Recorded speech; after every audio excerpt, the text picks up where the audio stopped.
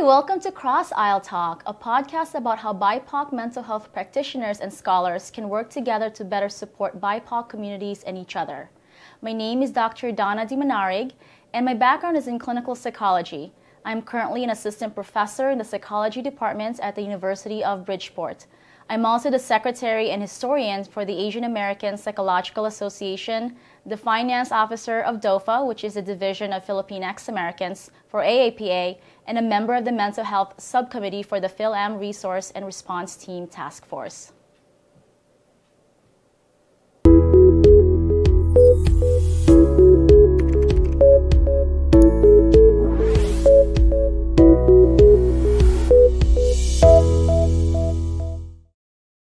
So I'm very excited for our guest today, Dr. Kevin Cokley.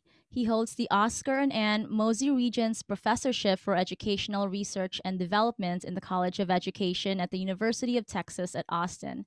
He is a fellow of the University of Texas System and University of Texas Academy of Distinguished Teachers, director of the Institute for Urban Policy Research and Analysis, and professor of Educational Psychology and African Diaspora Studies. His research and teaching can be broadly categorized in the areas of African American psychology, with a focus on racial identity and understanding the psychological and environmental factors that impact African American students' academic achievement. Dr. Cokley studies the psychosocial experiences of African American students and students of color and is currently exploring the imposter phenomenon and its relationship to mental health and academic outcomes. He was elected to fellow status in the American Psychological Association for his contributions to ethnic minority psychology and counseling psychology. He is the recipient of the Charles and Shirley Thomas Award for mentoring ethnic minority students. He holds the title of Distinguished Psychologist and received a scholarship award from the Association of Black Psychologists. His research has been recognized in media outlets including the New York Times, USA Today, and Inside Higher Education. I am very excited and honored to have Dr. Kevin Cokley with us as our inaugural guest. Welcome. Thank you. I'm happy to be part of your inaugural podcast. And as you know, the impetus for this podcast was really the events that started last year. And I'm really talking about COVID-19 and how that's affected BIPOC communities disproportionately, whether it's a lack of access to healthcare and information or even anti-Asian racism. Then, of course, with police brutality, the murder of George Floyd, Black Lives Matter, and the ensuing protests after that. And it's clear now more than ever that as a society, as a people, we do have a lot of unresolved racial issues in our country, a lot of violence and trauma being inflicted on BIPOC communities. So it was my hope to start a conversation with other BIPOC mental health practitioners and scholars about what we can do to help each other, to build coalition, and to better serve our communities.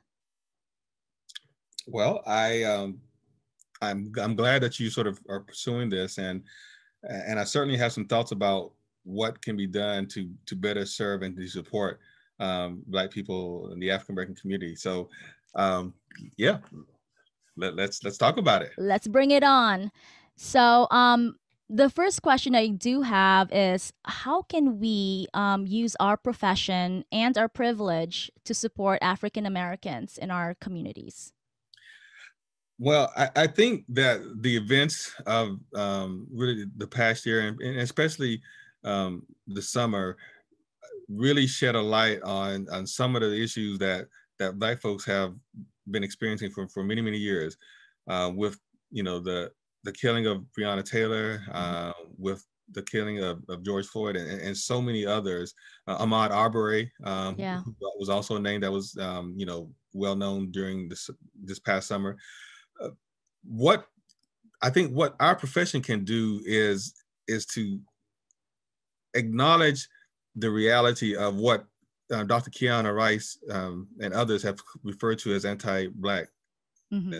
And when Dr. Kiana Ross wrote her op-ed in the New York Times, and Dr. Ross is someone who was a postdoctoral fellow who worked in my institute a few years ago, but she wrote this op-ed in the New York Times, And essentially, she argued that the word racism is just not sufficient to capture what we are experiencing in this historical moment. Mhm. We're all familiar with racism. Most of us understand it, or at least many of us understand it, and certainly how it is applicable to the experiences of many groups of people of color. But she argued that what we witnessed and experienced this past summer, the word racism is not sufficient. And she argued that what we really need to be talking about is this idea of sort of anti-Blackness, Mhm. and this very idea that, the sort of having disgust, disdain for the very existence of Black people, Mhm. of Black lives. And so the idea that anti-Blackness is so central to much of what we see in terms of the atrocities that happen to Black people, I think is something that our profession needs to grapple with. And psychology, to its credit, I think has done a pretty good job of acknowledging racism. We've Mhm. done a lot of research on racism. We've addressed it in research. We've addressed it in theories. We've addressed it in clinical practice. But there hasn't really been, I think, a discussion specifically about anti-Blackness, Mhm. and how anti-Blackness is a specific form of dehumanization, directed towards Black people that requires, I think, additional redress, that I think just talking about racism doesn't really give us. Why do you think there hasn't really been, in the forefront? Why haven't really addressed this whole notion of anti-Blackness? Well, I think part of it is that just that um, people would just see it as, well, you're just talking about racism. I think that they Mhm. would just sort of see it as just racism, Mhm. and it's not just racism. When we're talking about racism, typically we're talking about feelings of superiority, Mhm. directed towards people that are sort of seen or viewed as being in some ways inferior. Mhm. And then we have lots of social psychological research that sort of talks about in group, out group, and Mhm. all those sort of mechanisms that help us better understand sort of racist attitudes.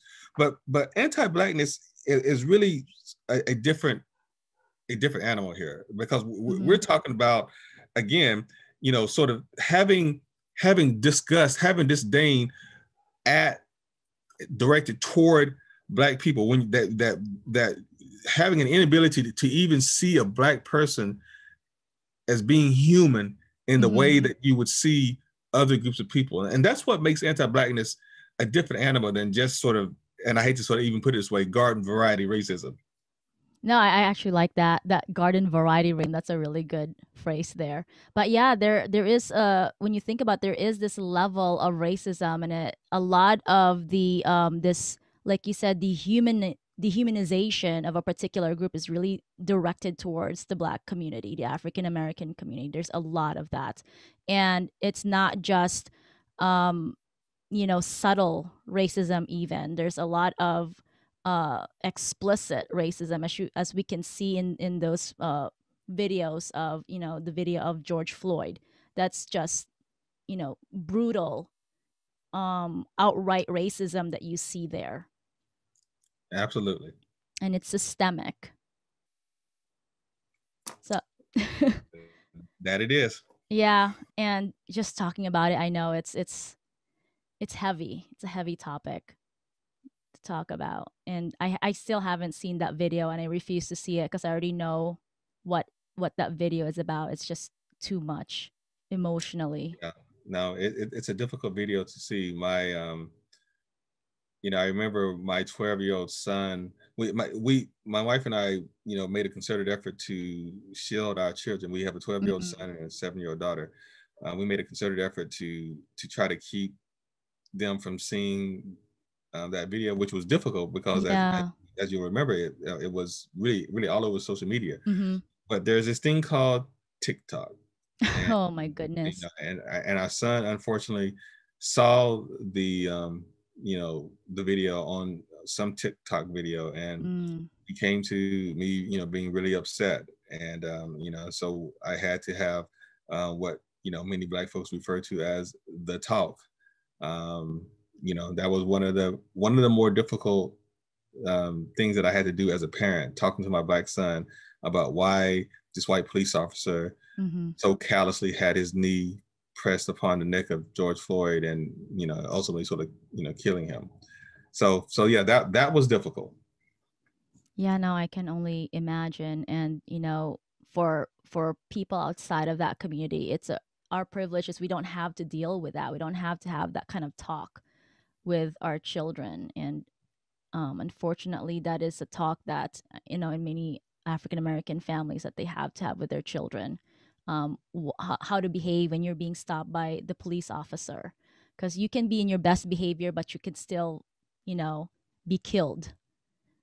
You can be innocent but still be killed, and that's just reality. But yeah, Yeah.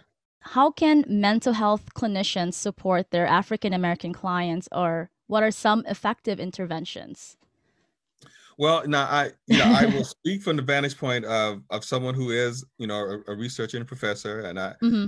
I'm not a clinician, so I don't know that I can speak necessarily to effective interventions. But what I can say is that when I'm teaching, for example, graduate students in multicultural counseling classes, Hmm. I talk about the importance of being non-defensive, Mm. of really, and I would say this for whomever your client is. It doesn't have to be a Black client, but especially I think for Black clients or African American clients, that that really sort of hearing and acknowledging and validating what they're saying about their lived experience is really important. And I think sometimes just sort of even saying something as simple as you know you know I'm not, I'm not Black. I don't know what it's like to live in a world where, if I go to a store, I could be followed. I don't know what it's like to Hmm. live in a world where, I have to tell my Black son that he has to be incredibly careful when he's in the presence of police officers, because he could be seen as threatening, and he could lose his life. I don't know what it's like to, and fill in the blank. And so I think that for your African American clients, for your Black clients, hearing their therapist sort of just be very candid in that acknowledgement that they don't know what it's like, to have that lived experience is incredibly, I think, validating, and I think it Mm. goes a long ways in terms of helping build trust in the therapeutic relationship. Right, which is very important in therapy anyway, to build that trust. And one thing too, I do know that within the Black or African American communities, there's this distrust when it comes to healthcare practitioners and even mental health, because of the history of racism that's also pervasive in our field.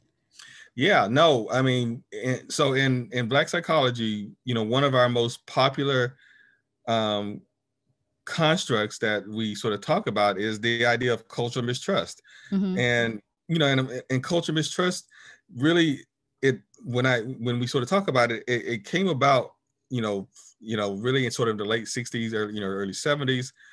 And there was this idea of Black people being unnecessarily sort of paranoid of white people. In the book Black Rage by Greer and Cobbs, two African American psychiatrists, they talk about this notion of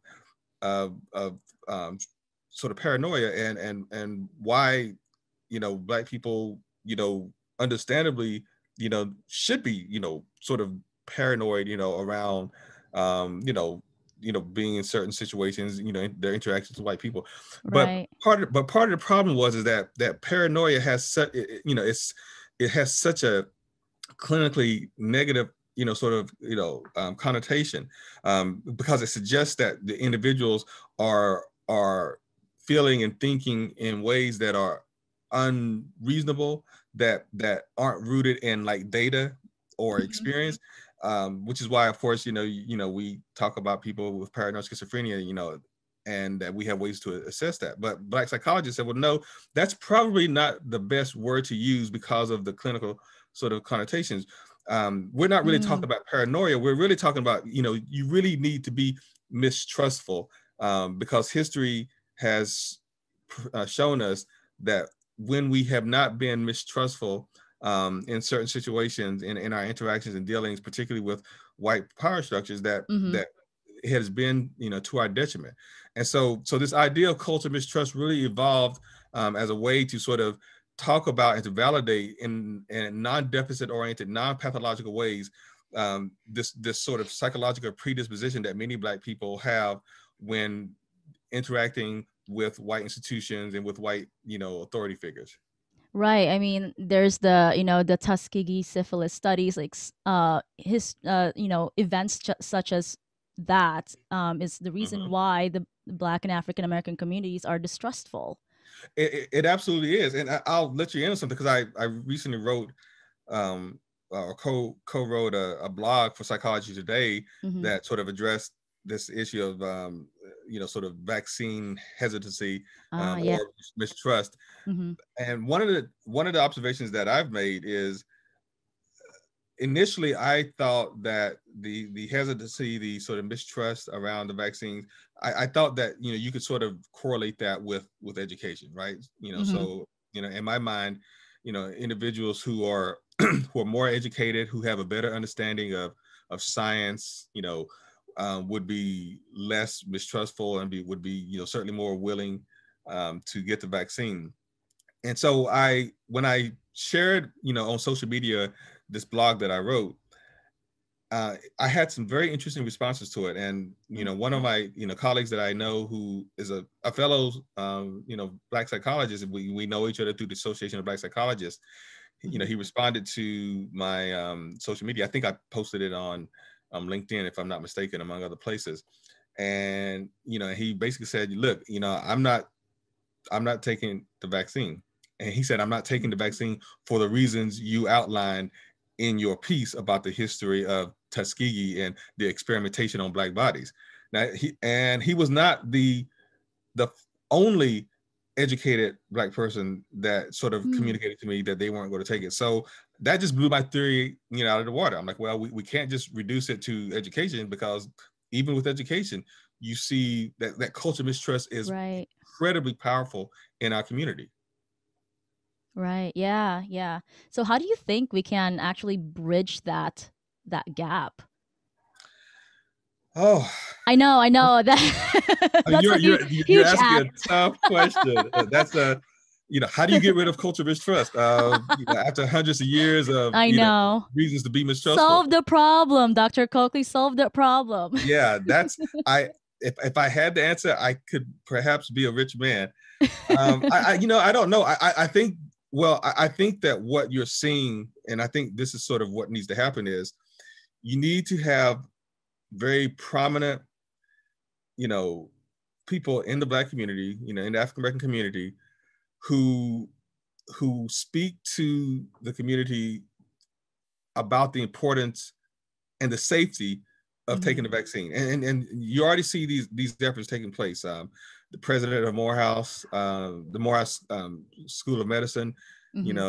among other people, has, and of course Morehouse School of Medicine being, historically Black college, medical school, um, so has sort of, gone on this public, uh, this public effort to really educate the Black community about the vaccine and why it's so Hmm. important. And you've had other, sort of, prominent Black people who've done the same thing. Because I think that in terms of messaging and in terms of sort of addressing that culture mistrust, the community will feel much better and will feel much more trusting when they can see people who look like them, who they Right. know have their best interests at heart, speak to them in clear ways that communicate that it's important and that it's safe that we all do this. So I think that more than anything is what is going to be needed to sort of help deal with the culture of mistrust.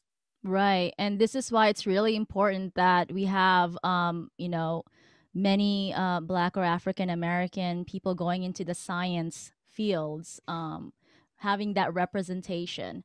which actually is a great segue for my next question, because I am a professor, so I haven't been doing clinical practice in several years, and the majority of my students are Black American students. Um, and this is very important to me because one of the things that I want to be as a professor is how can I support my Black students in the classroom or outside of the classrooms. No, that's wonderful that you have so many, Black students that Mhm.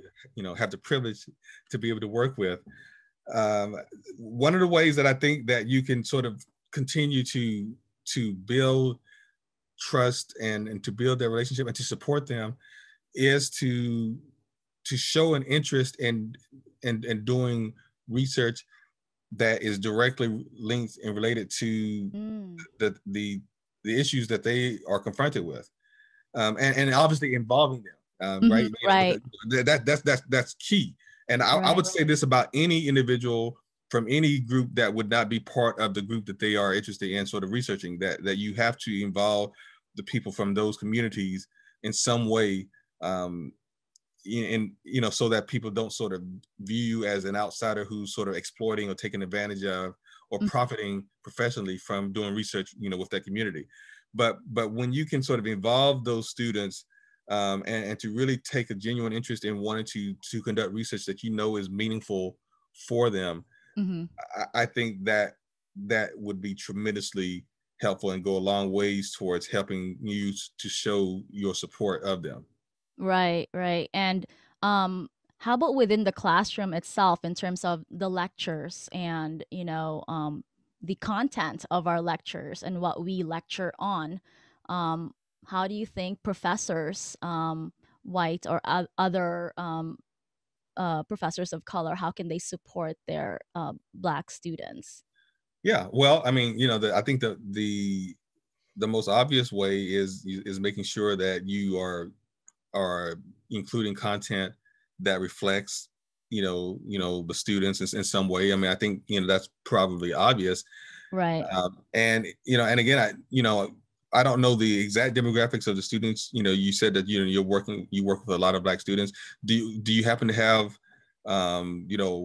white students or other non-Black students who are in the classes as well? We do, yeah. The majority of our students in the university, they're mostly Black and Latinx students. Okay. Oh, Yeah, well, wow, that's I know. yeah, yeah, that's definitely, I think, a different experience than many of us have had, Hmm. particularly those of us who are at predominantly white schools. So what I'm going to suggest here may not be as relevant for your particular situation, but I'll say it anyway. That when if you're in a classroom and something is said that clearly you know is offensive, that might be sort of anti-Black in ways that maybe even the students themselves don't recognize. Hmm. I think it's always important that you sort of address it in the moment, and that you sort of indicate what is the boundaries of sort of acceptable discourse. And hopefully, again, in your situation, hopefully that's not something that you've had to deal with. The only reason that I mentioned it is that in my book, The Myth of Black Anti-Intellectualism, I share an anecdote that happened at my university, where I had an African American student who was in a class, and an incredibly problematic, I would say racist statement was made by one of her fellow students, Hmm. and the professor in the class did not address it at all. And when you have that happen in a class, it does so much to just um, negatively impact those Black students Hmm. when they believe that things can be said and not be confronted, particularly when they are racist or sort of anti-Black. But again, that's hopefully not your situation given where you are. But so addressing comments that when you need to address them when they're sort of racist or anti-Black, providing examples in the classroom that reflect the students whom you're teaching. And the other thing, and this is a more sort of general comment that I think would probably apply to all students, but I think especially for Black students is showing a humility in when you're teaching that, Yeah. and particularly if you're teaching about something that is about their experience. You have to, I'm sure you've heard the term cultural humility, Hmm. and you really need to display and exhibit a sort of cultural humility that basically says, look, I don't know everything. I don't, and there's some things that I can't know, by virtue of having a different lived experience. And I think it's okay for professors to say, I don't know, Hmm. or I can't, or I can't assume that I understand this Right. in ways that you might understand it. So I think that whenever you can communicate that in classes where you have diverse students and Black students, in particular, when it's, speaking to their experience, I think that goes a long way. I think that will give you more credibility in their eyes, Hmm. and it will help garner, you know, um, more trust from them towards you. Yeah, I completely agree with that because usually when I first start off the semester, especially my multicultural psychology class, I would ask the students, how do you want to be addressed in terms of your identity? Because you can say some people prefer Black Americans, some people prefer African Americans, some people prefer Jamaican Americans or whatever specific identity they Mhm. have. So, and I tell them there's no wrong way, in terms of how you identify yourself. And whenever I do that, there's this sense of oneness that I feel in the classroom. But yeah, I completely agree with you in terms of that cultural humility. I don't know everything, especially when it comes to other people's culture. And I'm here to also learn from you. You're my teacher in that aspect. Mhm. Yeah. No, I couldn't have said it better myself. And in terms of BIPOC, I know you can't really speak for much with mental health practitioners, but how do you think other BIPOC mental health professionals, and in particular Asian Americans, better support their African American colleagues and the African American community in general? Well, I if we go back again to the events of the summer, and I've seen this happen, even with sort of prior incidents involving police brutality against the Black community. I have been I have been very impressed with my Asian American colleagues, who have been very supportive of the Black Lives Matter movement. Mm. I've seen like posts, in terms of like emails and social media. Like I've seen Asian Americans who have been very vocal about supporting Black Lives Matter, about sort of addressing anti-Blackness, even within their own communities. Hmm. I've been incredibly impressed with that, and so I would just say sort of continuing those efforts, and I think it should be reciprocal. Not to get too far off the point, but as you may know, I am the president elect of Division 45, the Society for the Psychological Study of Culture, Race, and Ethnicity of APA. Congratulations, by the way. Thank you. And and I'm still sort of working through what my theme will be in my presidential initiatives. But one of the things that I'm sort of toying with is this idea of how communities of color can really be more supportive of each other, and not so what's the word, not so ethnocentrically focused on their own Mm. sort of community concerns, that they aren't able to be responsive to other communities. And so that's why I have really appreciated seeing Asian Americans be supportive of the Black Lives Matter movement, Mhm. and I would like to see Black folks and African Americans also be similarly supportive of some of the issues that are equally important to the Asian American community. Mhm. Yeah, and that's really definitely one way that we can progress in our society, because overall we're all living in this one society. We're all somehow experiencing some sort of discrimination or marginalization in society. So Yeah, definitely. So you mentioned, some events that and support that you've gathered from, Asian American colleagues that you have. Um, were there any other things or events that you've observed in our respective communities that may pose as challenges towards collaborative work? Yeah, no, certainly. Uh, I think that you know, while I am sort of proposing that we do a better job of supporting each other and the issues that impact our respective communities. I'm also aware that there are some tensions that sometimes surface Mm-hmm. in our pursuit of trying to support this notion of sort of in Division 45 we call it unity through diversity. That's our sort of our slogan. There are tensions that arise that we have to honestly sort of confront and deal with. And so certainly there have, I think, sometimes been some tensions between the Black community and the Asian American community, just as there have been tensions in other and across other racial and ethnic communities as well.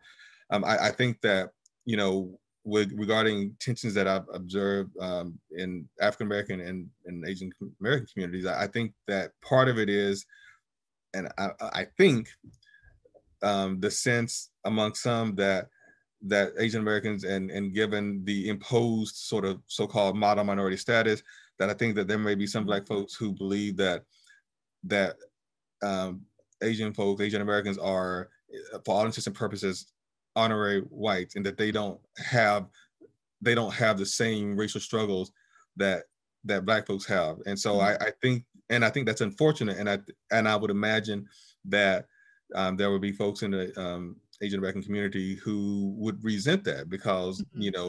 we know, and as you started off talking about some of the anti-Asian racism related to the COVID-19 pandemic.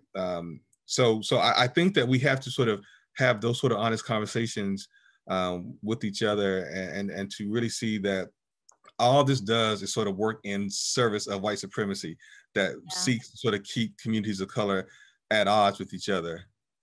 Yeah, definitely. So I think that's the last question that I have. And I really do appreciate your time, which I know is very precious and you're incredibly busy.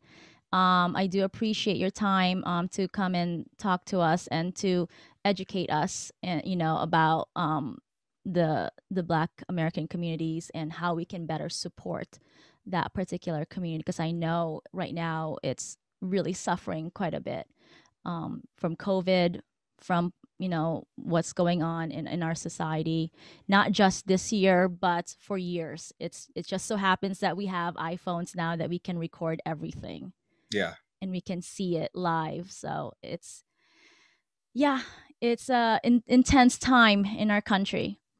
But again, much appreciated, Dr. Cokley, and thank you again for your time. I truly do appreciate it.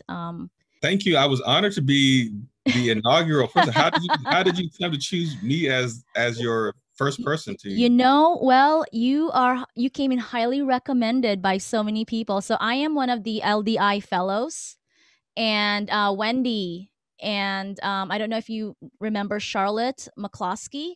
Mm-hmm. So they both jump and told me, like, you gotta get Kevin Cokley.